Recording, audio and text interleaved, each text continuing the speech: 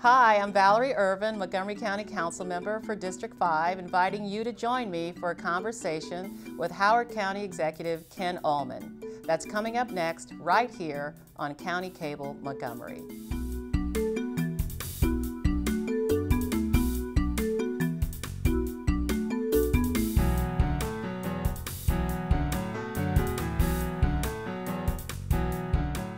This No Boundaries travels to Cuba de Ayer in Burtonsville, where Montgomery County Councilmember Valerie Ervin met up with Howard County Executive Ken Ulman.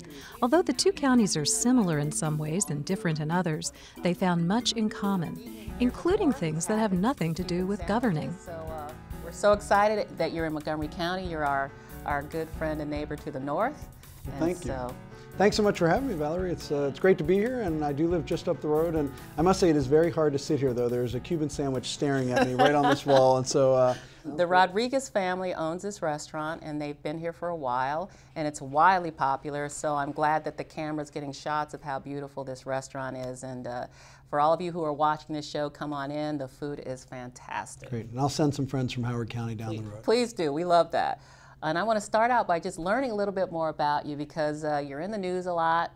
A lot of people have heard about you, are curious about you in Montgomery County, and we're so thrilled that we get to introduce you in our own way to my neighbors and friends and constituents here in Montgomery County. So I have been told that you were born, were you the first baby born?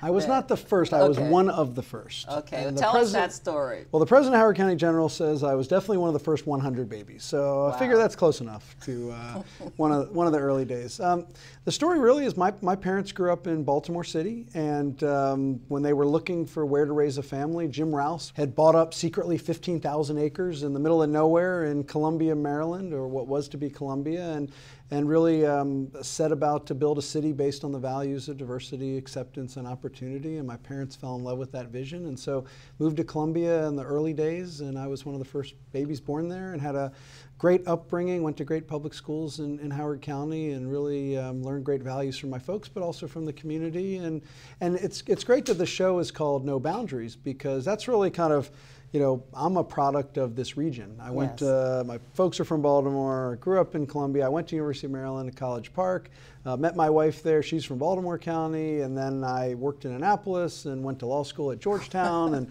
lived in DC for 4 or 5 years. And my wife's office for a while was in Roslyn, and then her office now is actually next to Montgomery Mall. Thankfully, she can work from home most of the time, but we've got lots of friends in Montgomery County. We're here all the time, and so, like you said, most people don't necessarily know where the boundaries are between jurisdictions, and we're all in this together. I was at a press conference recently where I said that with the mayor of Baltimore, where we got a regional grant. We're all in this together, and the only way we succeed is to be working as partners. Absolutely, and you said to me earlier that you could probably interview yourself. Well, you just took like 3 or 4 of my questions. Okay, I will be much more brief. I apologize. No, I love it. I love it. Well, I want to talk to you about being a product of Howard County. Sure. So you were born there, you were raised there, you went to school there. Tell me what that's like when you're walking around in your neighborhood and people have known you for your whole life, and now you're the county executive. What's that like? Well, the key difference is if people call me Kenny, then I know I've known them for a long time. It's such a great perspective of sort of knowing, you know, where we've been and where we're going. And it's great, you know, we have so many people who leave Howard County, you know, go away for college or whatever, and come back. And people realize it's just a great place to raise a family. And so there's a lot of deep roots and connections there. Well, you know, I know a lot about your background because I've studied. And I know that you were only 32 years old when you became the county executive, but before that, you served on the county council. You did. So in that way, you know, I've served on the county council, I'm on my 2nd term, and you've now sort of transitioned to this executive position. I just couldn't sit through any more county council meetings. I'm with you. So I want you to talk a little bit about what that transition's been like for you as someone who came out of local government, who is now not only the county executive, but you're president of MACO. Sure. You know, it's, you know, when you're on the county council, and I've served for 4 years, and then 5 years ago got elected to the county executive, it really is a transition of management. And so it's one thing when you view the county issues through passing bills and looking at the budget. It's another thing when you're, walking through the highway shops and talking to folks who are the ones out plowing the snow and learning about what they're doing, or you're, I run a jail. Nobody gets elected to run a detention center, but right. You got to make sure your director of corrections is really good, because I don't ever want to hear from him. Because people only care if things go wrong with the water and sewer system, things like so more of the nuts and bolts that the things that the public never cares about until it breaks, and just really learning how to manage and learning what strategies and techniques work for me, frankly. And the biggest lesson is surround yourself with great people, hire the best, and let them do their jobs. But it is a big transition, going from one or two staff people on the council to having thousands of employees who really rely on you. Yeah. I've been pleased with. I guess the public's been pleased so far. Yeah, they sure have, because you're in your second term.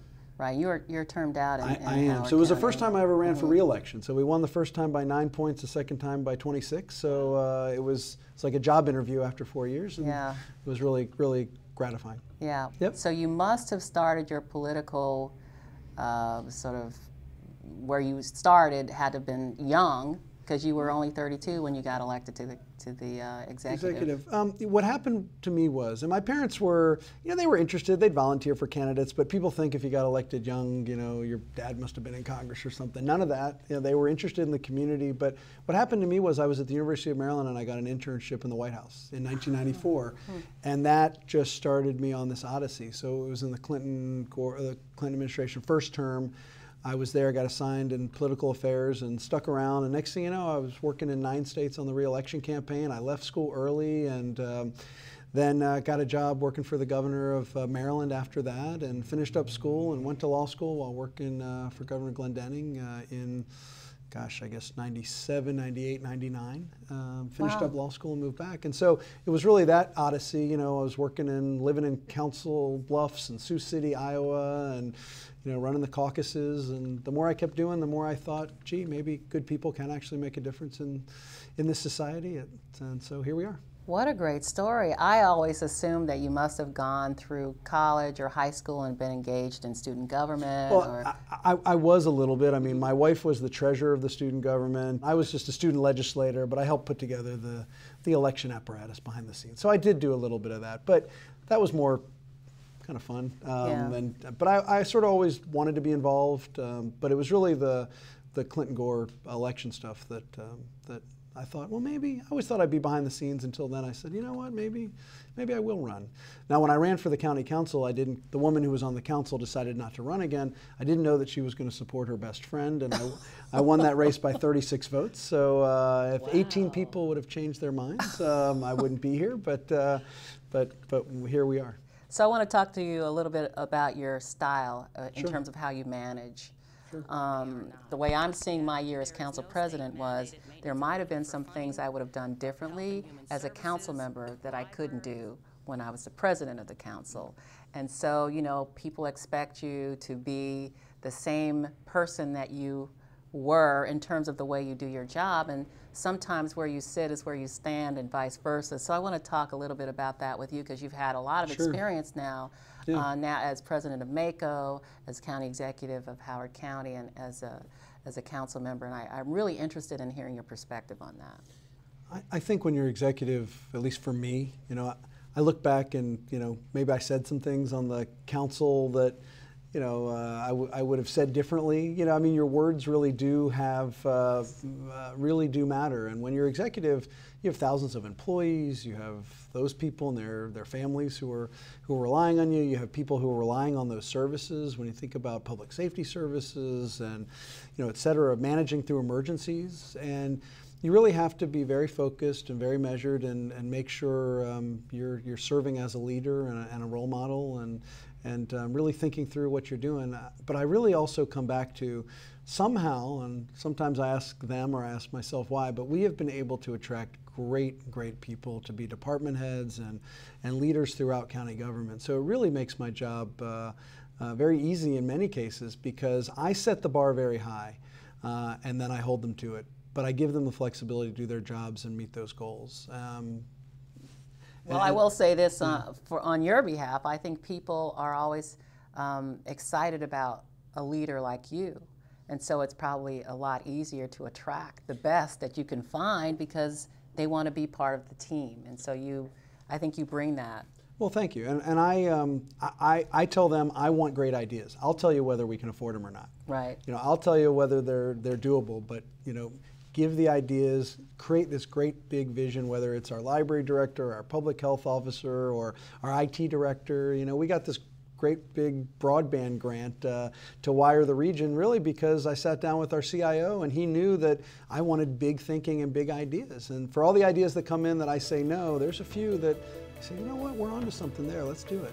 Yeah, well, that kind of enthusiasm is infectious.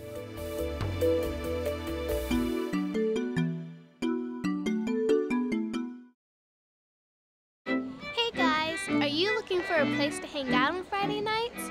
Then check out the Teen Escape Club. We meet once a month at the Youth Cafe, located at the East County Community Center in Silver Spring. So what goes on at the Teen Escape Club? Lots of cool things. TEC's programming team is made up of high school students, so you know it's what we like. Open mic nights, poetry slams, music performances, art contests, DJs, dancing, carnivals, video tournaments, an annual talent competition, and everybody's favorite, food! At TEC, you can also learn about applying to college or even perfect your writing skills at a spoken word expo. The Teen Escape Club meets throughout the school year. To find out the exact time and dates we meet, or if you want to become a member of the TEC programming team, go to montgomerycountymd.gov/friend. See you at TEC!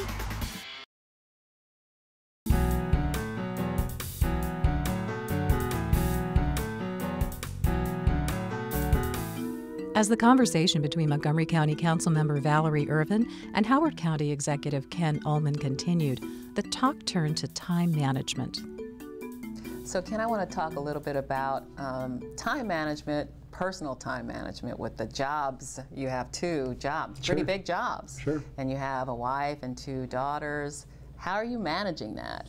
It's not easy, but I have a saint for a wife who is just fabulous, and 2 beautiful kids. But it's just a constant balancing act. But most people go through that in their lives. Most people are very busy and working hard and sometimes working multiple jobs. And so I don't think we're any different, although it is a challenge. And my 2 little kids are actresses as well, and so. They've been in different productions, and so we're schlepping back and forth and getting them to where they need to be. But that's what parents do. Well, it's great to see you with the beautiful family and young kids, and I think that's really inspiring.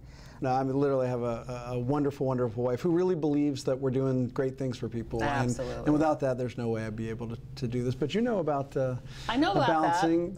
I do. I have 2 sons, but they're grown-ups now. My youngest just turned 24.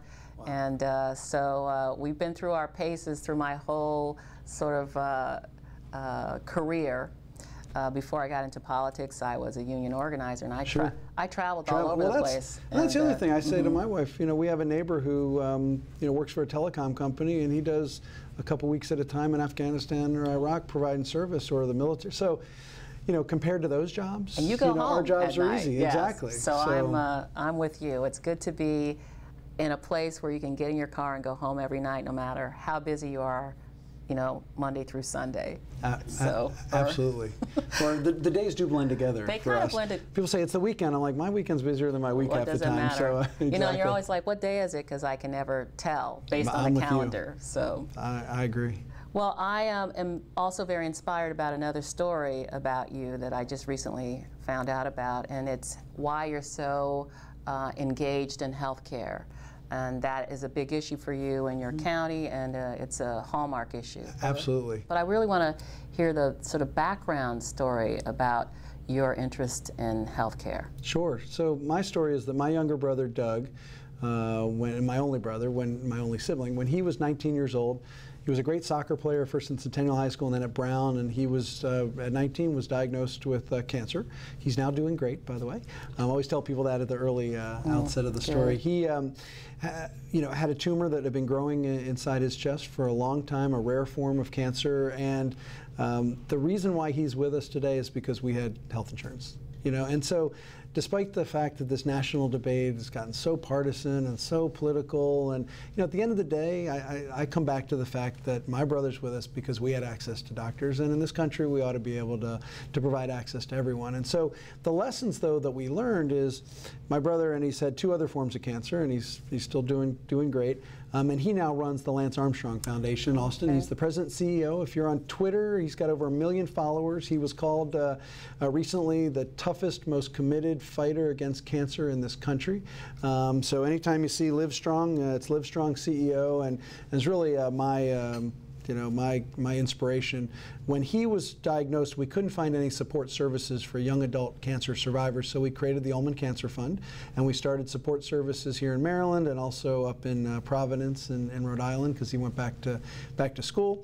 And we really filled a niche, and so we're a national organization based in Maryland, both in Columbia and Baltimore, and through that he met Lance, and Lance had come back from winning his first tour after being battling cancer, and quickly raised millions of dollars and said, what do I do with it? And so convinced my brother to move to Austin with some other folks, and the rest is history. And so that has been my inspiration. And so when I got elected, actually before I got elected, I said, we're going to create the model public health care community in Howard County.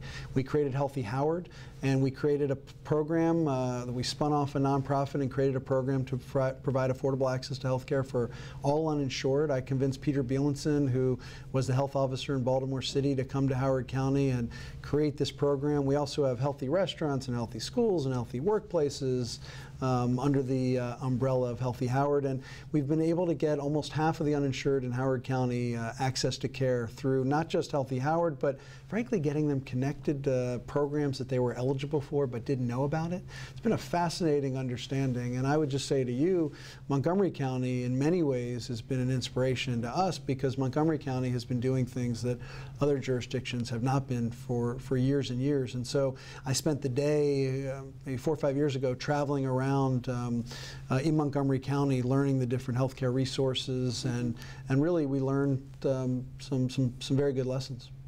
What an inspirational story. It just goes to show you that people get engaged in public life for all kinds of reasons, and many of us have stories about what inspired us to do the things that we're doing. I just think that's such a fantastic example. And so we thank you for what you're doing, and it's actually a great transition into talking a little bit more about other issues that we share in the region.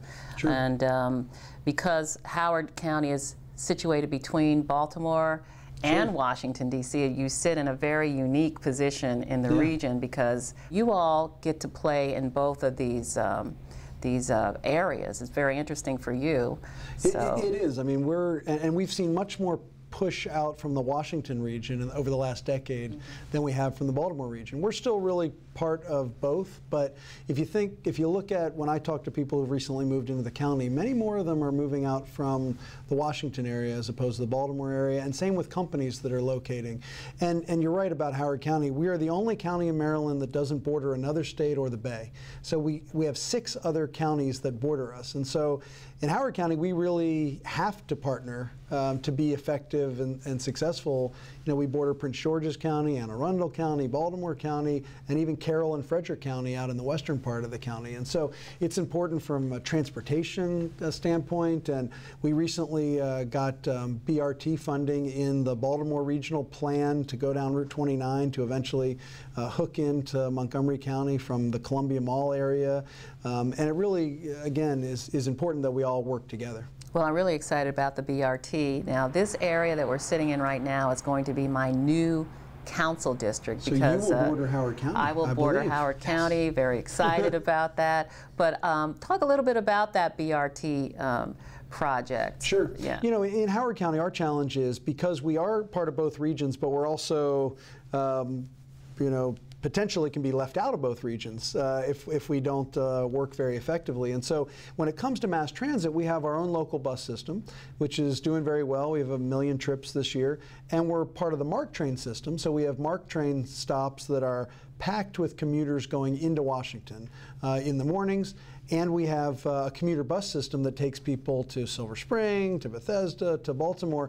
But we really don't have a functional, reliable system to get people from on a regular basis besides commuter schedules. And so the BRT is, I think, probably the most affordable, potentially realistic option that we can make progress into Montgomery County in the next few years. Well, we totally agree, because down at White Oak, sure. Where FDA is located. I have 2 neighbors on my street who work at FDA. Perfect example. So that would be an easy connection. Absolutely. So talk a little bit about BRAC. Sure. And some other issues that we all have in common in the region. And BRAC, you know, Maryland, and I think of BRAC really not just in itself, but as an example of the resources that have been placed in our great state.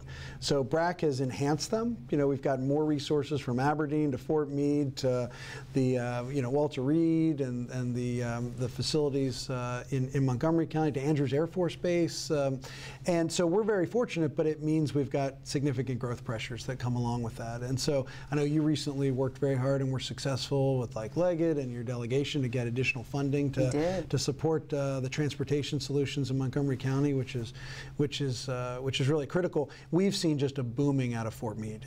In fact, twice as many companies are in Howard County supporting Fort Meade than any other county. You can see the buildings like SAIC going up on 95. They have 2,000 employees just in Columbia servicing Fort Meade. So the families, as people have been moving, they've, we've got great schools and resources, and so the partnership with Fort Meade has really just strengthened Howard County's economic development culture and all of our quality of life.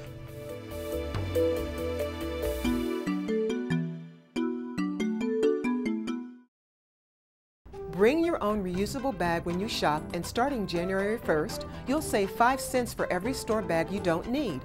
A new law requires retailers in Montgomery County to charge 5 cents for the plastic or paper bags they provide to customers, because plastic bags are the biggest single source of waterway litter. And every year, Montgomery County spends $3 million on cleanup. So do yourself and the environment a favor. Bring your reusable bag when you shop. You'll fight litter and keep the change.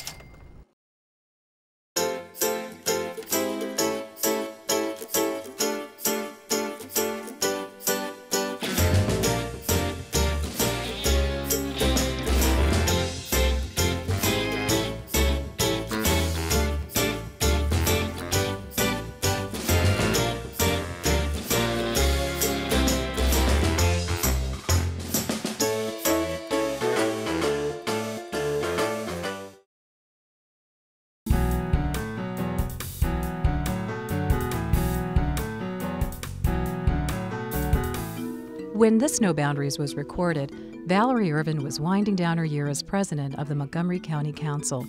Given all office holders face term limits, she asked Howard County Executive Ken Ulman to reflect on what might be next for him. I want to take a little bit of time to talk a little bit more about your plans for the future, whether or not you're ready to say what those are or what they could be.